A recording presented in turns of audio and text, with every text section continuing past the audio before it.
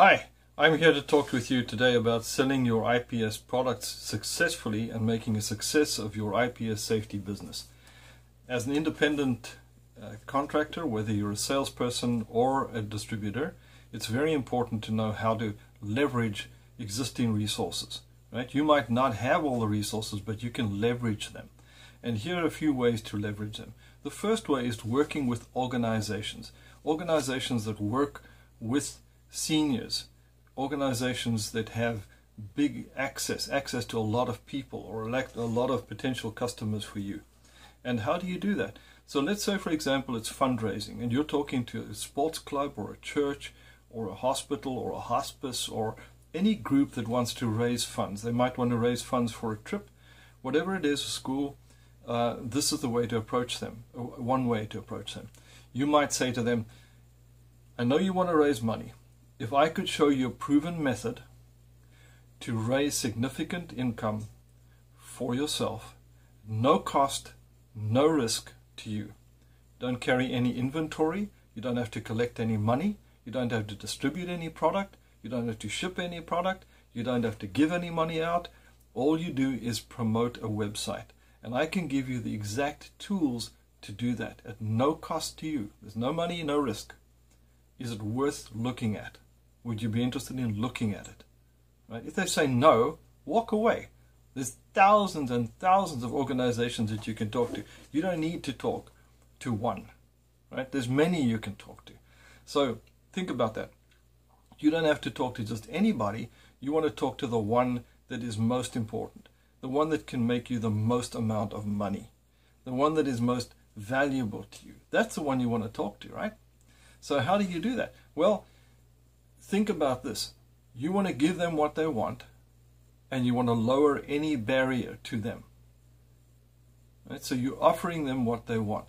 Now let's say they don't want to raise funds. Let's say they want to make money. If I say to an organization that deals with seniors at home, they send out women or men that work with seniors at home, and that's a service that they provide. They drive seniors around, or they nurse them at home, or a senior's home that has seniors in the home that want to make more money. They want to make more money, believe me. There's no question about it. It's a business, right? They're not doing it for love of people. They're doing it because they want to make money. And if you say to them, if I can show you a way to make more money at no cost and no risk, 100% bottom line profit, would you be interested? No inventory, no shipping, no collecting money, none of that. We do it all for you, and we provide you all the tools that you need. Would you be interested? It's a no-brainer, right? If they say no, walk away. Now, why would they say no? They might say no because you have no credibility with them.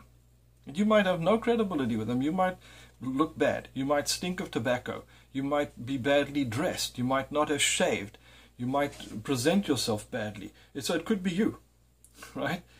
It could be that they have some ulterior motive. It doesn't matter, but if you see everybody saying no, then we need to talk. Right? Then you need to contact me, Robin Elliott, and we need to talk. And we need to say, why is it that this is not working for you? Right? And if it's not working for you, well, then we need to find a way around that.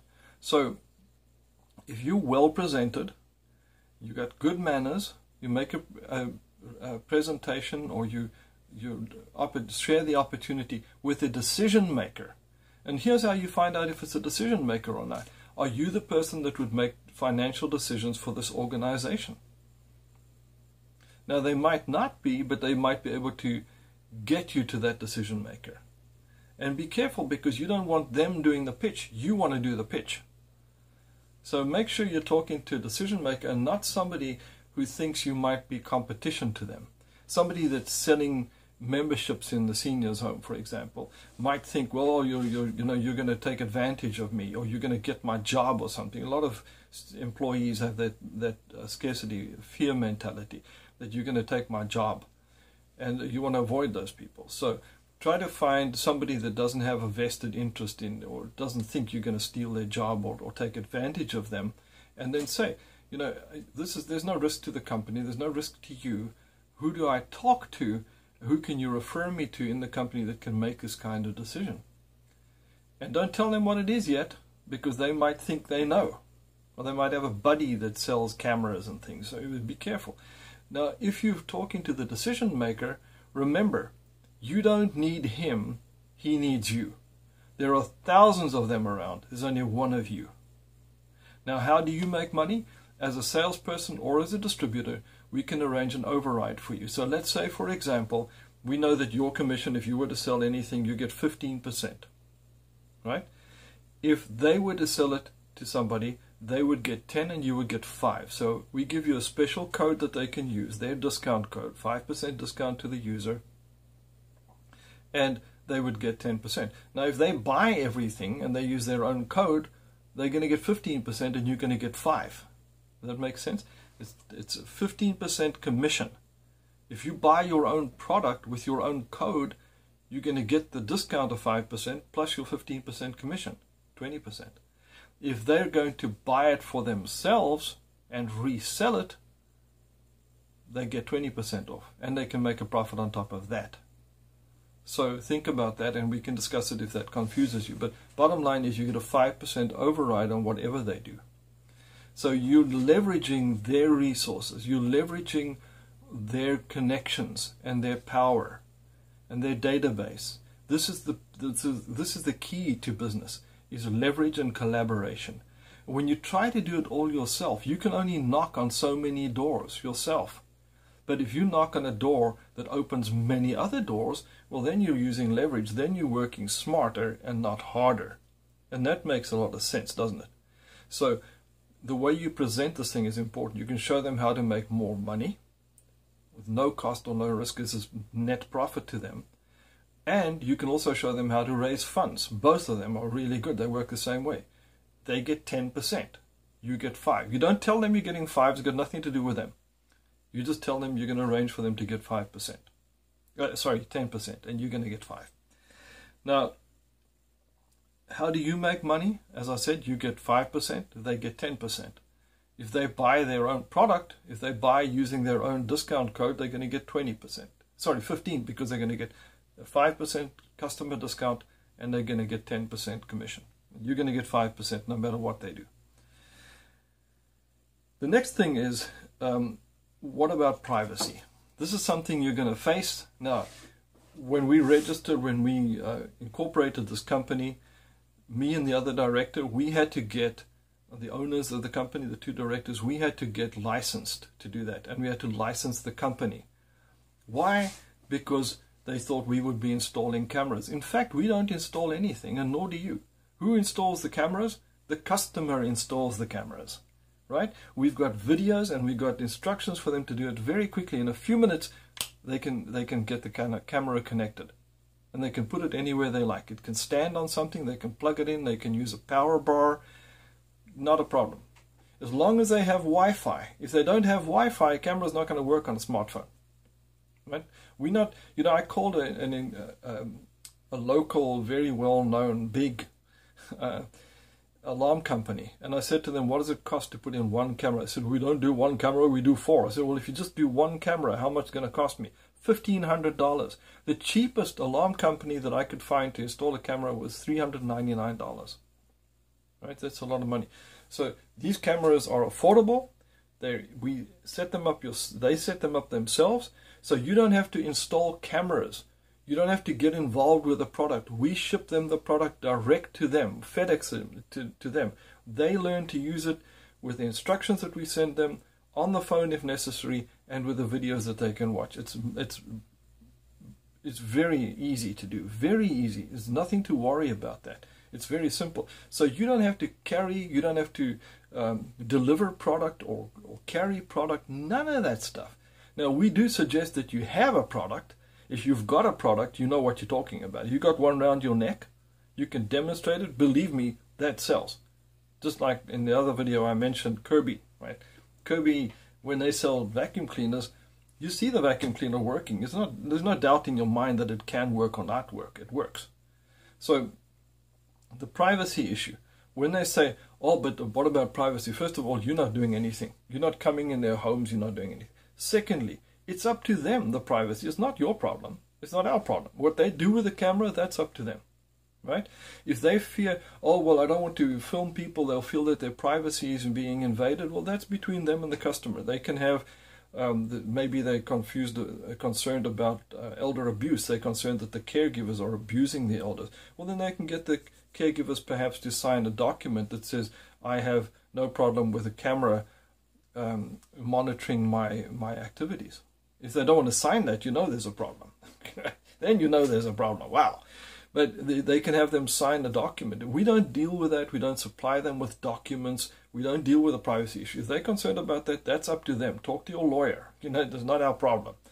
If they're concerned about granny, let's say granny or grandpa lives in an apartment and they say, well, we don't want to be able to see granny getting dressed. Well, then don't be an idiot. You don't have to put it where she's getting dressed. Or you can tell her where to get dressed. And don't put the camera shining there or looking where she gets dressed.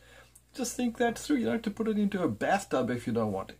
On the other hand, we have a neighbor who has dementia, and her daughter actually comes and showers with her so that she can get her showered and cleaned up. Right? So her daughter does that. So her daughter's she doesn't have a problem with her daughter showering with her. Her daughter's not going to they're not going to have a problem with the camera. But they probably wouldn't let the grandson watch the camera, look at it on the camera. So you just have to, they got to think that through for themselves. But don't try to provide them with legal solutions. You're not a lawyer. Don't do that. You get yourself into trouble. And remember, you're an independent contractor. You don't represent the company. Right? You're working with us, but you don't represent us. So you don't have to worry about that.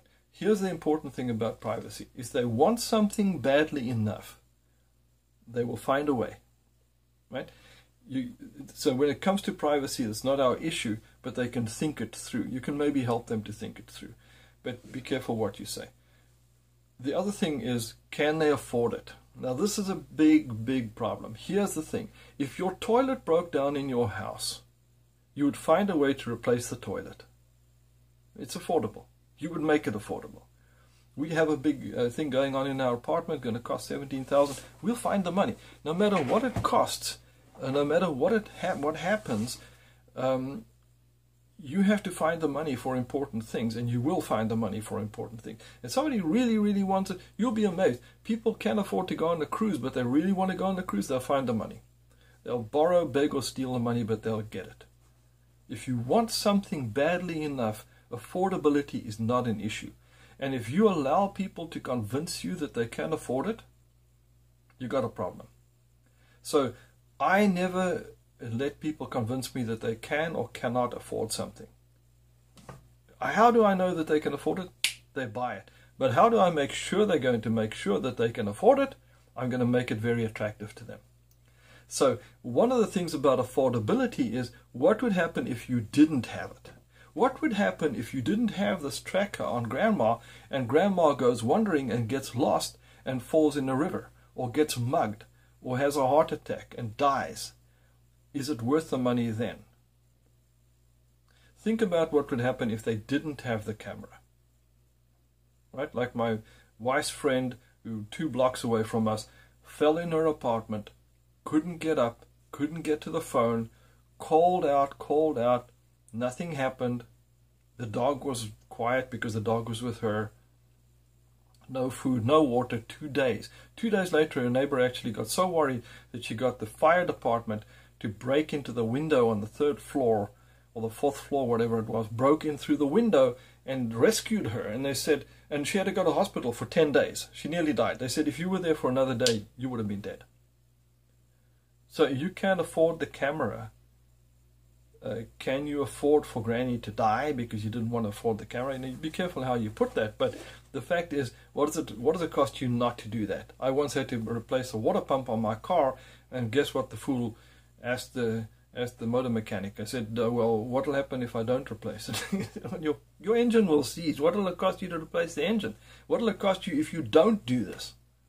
And you got to think about that. It might cost you a lot to replace something in your car. If you don't do it, it costs a lot to have it lubed and the oil change. Well, don't do the oil change. What's that going to cost you?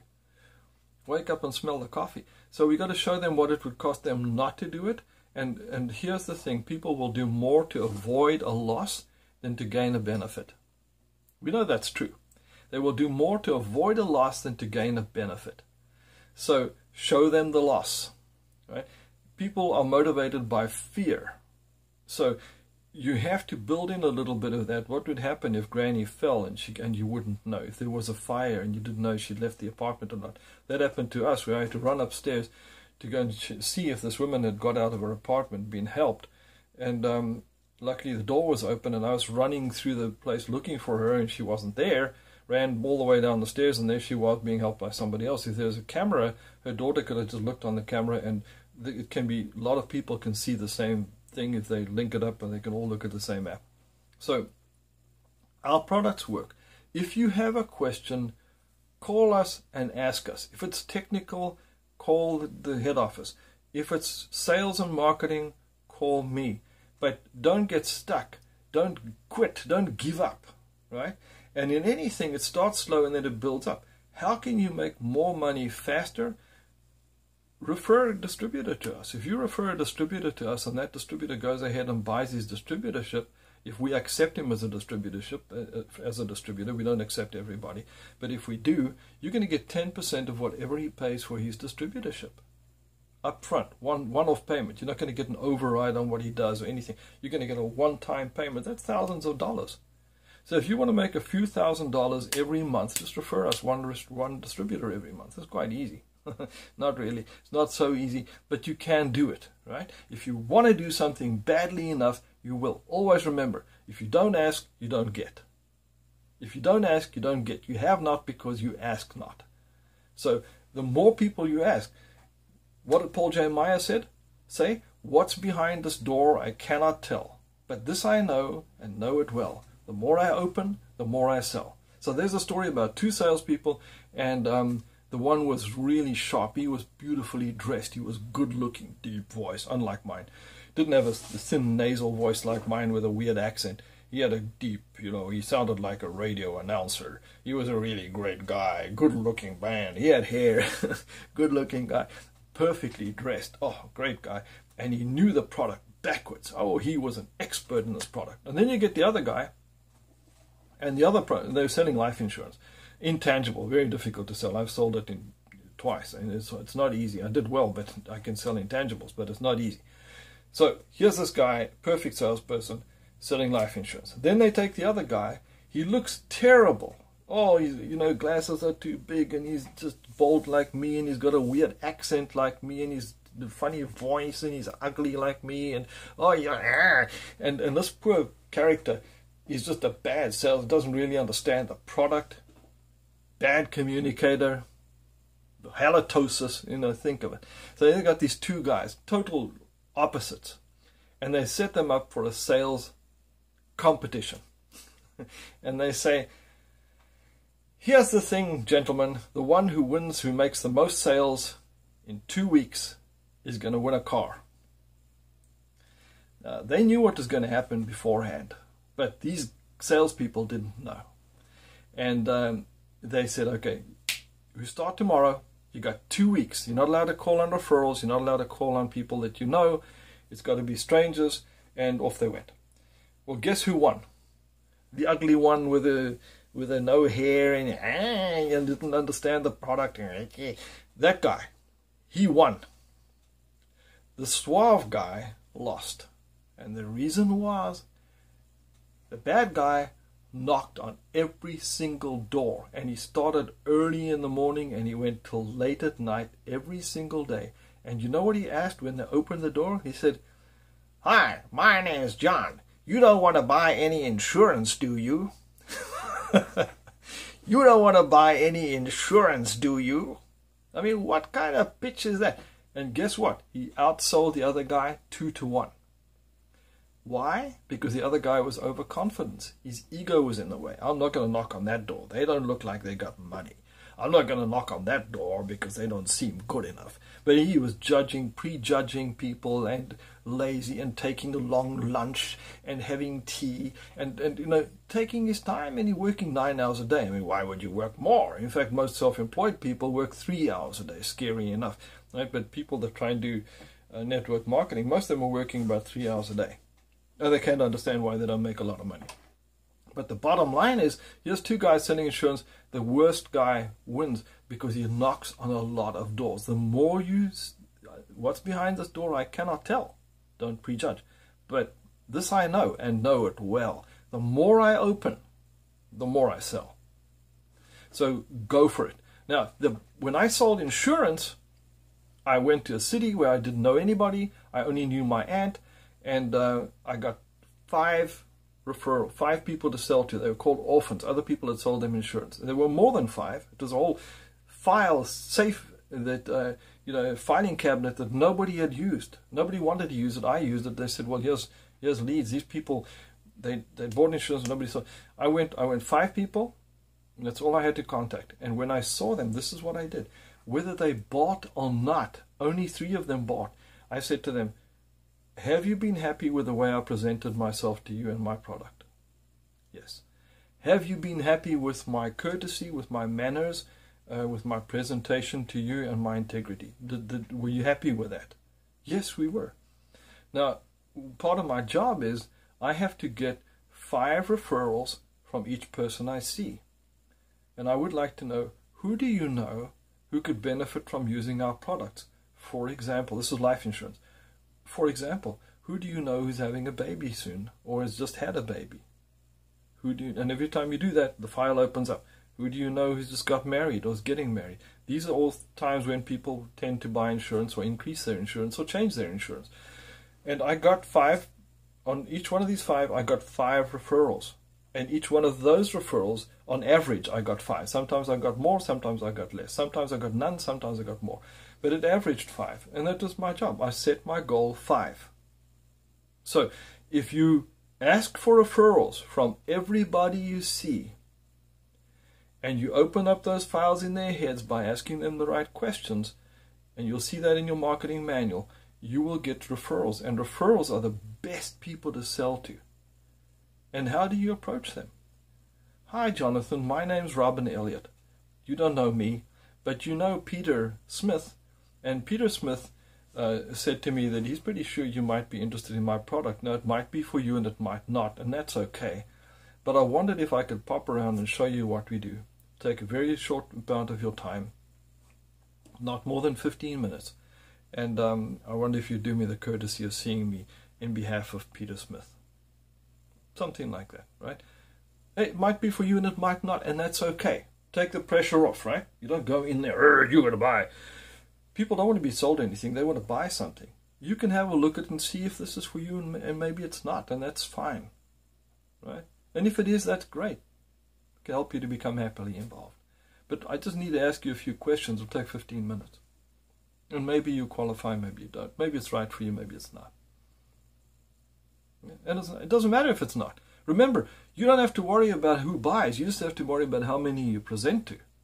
The more you see, the more you sell. Is it better to sell to companies and organizations and clubs or to individuals? Well, the potential is much bigger with organizations, companies, and clubs, but you might do better one-on-one. You might do better giving talks to seniors groups. I do that. I give talks to seniors groups, and some will buy and some won't. The reason why I do is not to sell to the seniors. I go there to get connection to the person arranging the seniors talk. Because the person arranging it gets access to people. They trust her, they like her. That's the person I want access to. Because she can introduce me to the children of those seniors, or to seniors who have a spouse who has a problem. And the same thing with schools, right? You might be the parent of a young child or young children, or you might have friends who have young children. That's a fantastic market for the cameras and for the same things that we sell for seniors. And any home, any business can use our wonderful cameras. They'll see in the dark. You can talk through them, talk back. It's a fantastic product. So if you have the products and you can look on your phone and show them, you're going to be 10 times more effective, believe me, and you're going to have credibility. You've got to be a product of the product, right? So I thank you for watching this video, and if you have any questions, you know that you can contact me anytime, within, not in the middle of the night, and I am on Pacific time. So remember that we live in West Coast, Vancouver, Canada. Please remember, 9 to 5, no problem to give me a call. If you need to call me after that, up to about 8 at night, not a problem. But, just do me the pleasure. I don't work on Sundays. 604-785-2536 is my personal line. I look forward to working with you. I hope you have a great day and or great evening, and let's go and make a big future for you, a big financial future. Your success is our success. We want you to succeed. We will help you in every way that we can. Thank you for watching.